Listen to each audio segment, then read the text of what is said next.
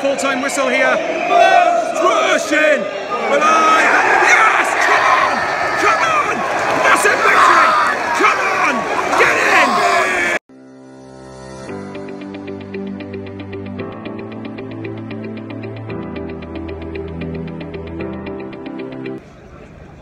Get in. Huge victory that is. Look, I've said it before, I do think Plymouth obviously aren't where many people thought they would be at the start of the season, but nevertheless they are where they are. That was a big victory, and I think a combination of many different factors were decisive in the game. I think the opening 15 minutes when we scored 2 goals, I think in the first 15 minutes by Dan Neal and Nathan Broadhead, that was massive. That obviously gave us something to protect. And in the first half, I actually did think when Plymouth did go forward, to be fair, even though I didn't feel it at the time because I was stressful, that we were defending relatively comfortably. We managed to win the second balls, win the headers, get the ball out when we needed to. It's just basic game management for me. Second half, the only criticism obviously is that we didn't keep a clean sheet, and as everyone knows, I'm probably being hypercritical there, where there was a couple of times with corners Plymouth had that we were bullied a little bit too easily for me. But regardless, afterwards, I think we did actually defend fairly well. Almost every time Plymouth got into the box, we defended well. We were first to the second balls, if not the first balls. And I think as well, obviously there was a couple of chances Plymouth had that they should have done better with. But regardless, you've just got to ride your luck sometimes. That was always going to be a game that was going to be very nerve-wracking. It was going to be a game that was going to be very edgy, probably decided by 1 or at most 2 goals. And we had to battle through that. And actually one of the things, and I'm going to say this, and because it sounds like bitter, because again, I hate talking about the referees, but that was one of the worst referees I've ever seen.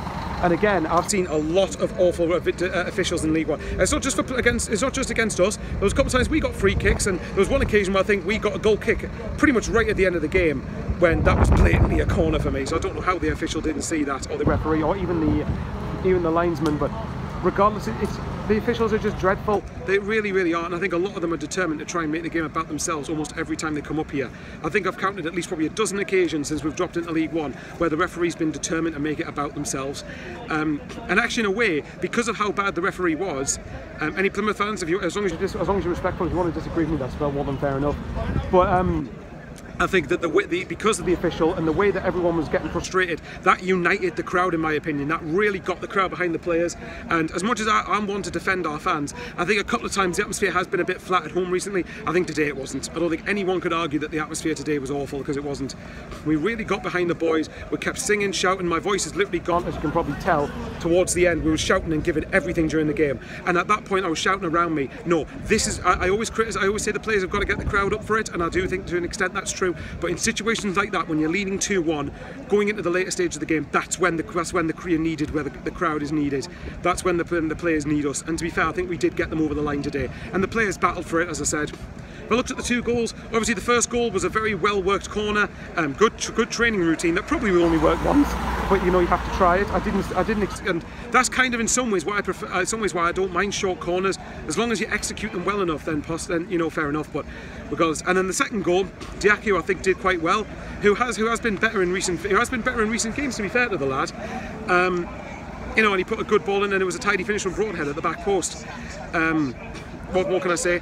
It was a big victory. Come on, fans being exactly. There you go. That just says it. Obviously, look, I've said it before. Whether you're Johnson in or Johnson out, everybody wants the same thing. Everybody wants to get promoted. We all know that. For me, I'm Johnson in because I think we've had a raft of injuries, and we have. It's not an excuse. It's fact. We have had a raft of injuries, and we're at 2 points per game again. Anyway, guys, I love you and leave yous. Like, comment, subscribe if you wish to, because my arm is absolutely killing. The good thing now is we haven't got a midweek game now before Ipswich. Get a chance, a couple of days to recover, properly rest, and then we'll go again next week. Love yous all lots. And again, to everyone who turned up today, well done. And well done to Roker Report, by the way, for the fundraiser that they're doing for the Sunderland Community Soup Kitchen. Go over on Twitter, on the Twitter space, and support them. Really good bunch of lads, and really great cause that they're doing. And credit the Sunderland Community Soup Kitchen in general. I think they've raised over 40,000 last time I checked. So regardless, and thanks for asking me to be a part of it. Privileged to see something in us. So love you and leave you there. Take care. How are the lads? And on to Ipswich.